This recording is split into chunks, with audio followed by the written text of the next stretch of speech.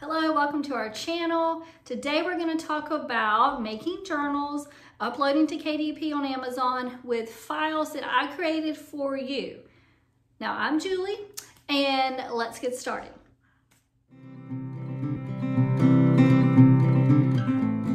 Okay, so most of you probably already have your PDF and you're ready to go. If you do not have your PDF from me, I have an Etsy store. There's a description below this video, and in that you will find the link to my store. You can go on there and purchase one of the sizes that you need. If you don't see a size you need, then please just comment and I will create that size for you.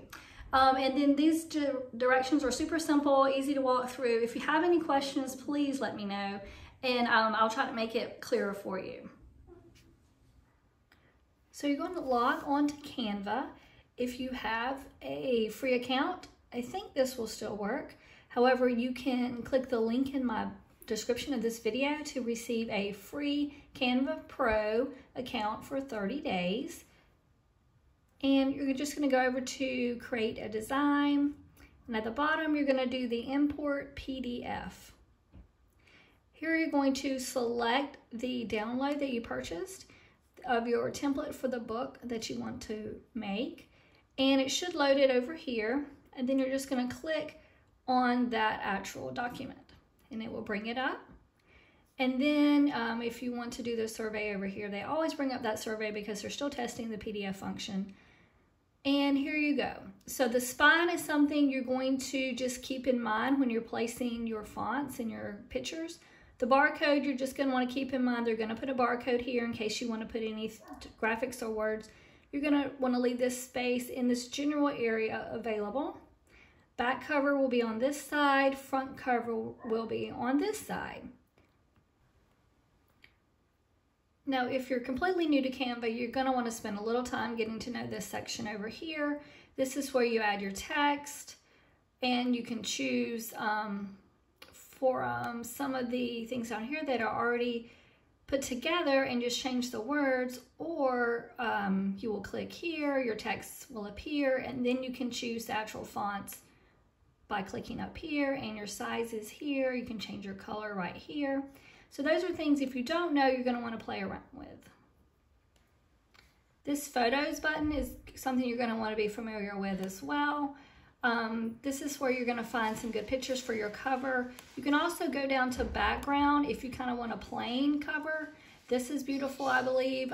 Fits great on a cover. You would just, add what you want, notes or my journal or things like that. So I'm actually going to use this one because it's already pretty easy set. Otherwise, you're going to size it. I'll show that to you real quick. Let's say you want to use this one. Click on it, it should appear nice. It already fills the space nicely. If you pick pictures or photos up here, you're going to have to size them yourself. Usually drag like this to fill in that space, but I'm not going to use that. So now you're going to, your back cover could be left blank if you'd like. You're going to want to delete the barcode because they will put their own barcode there. So just click and delete. The spine is there for you to gauge where you want your text. This line here, it's good to leave all text on the outside, on the inside of this line. Over here, you don't want anything over here or it could get cut off. Same with your images. You're going to want to make sure it goes strictly to the edge. You don't want any white spaces showing, or you're going to have problems when you go to upload. You're going to type your front, like the words you want. You can just replace it here. I'm just going to say my journal. And then you would delete the things you don't need. Once you get everything kind of lined up where you want it, you can delete the spine portion. You're going to kind of eyeball it there between here and here is where you want it to be lined up.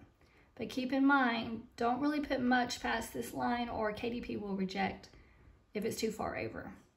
So I think that looks pretty good. Don't forget to delete and delete. And then you have your journal. You'll just go up here to download it. Make sure you download it as a PDF for print.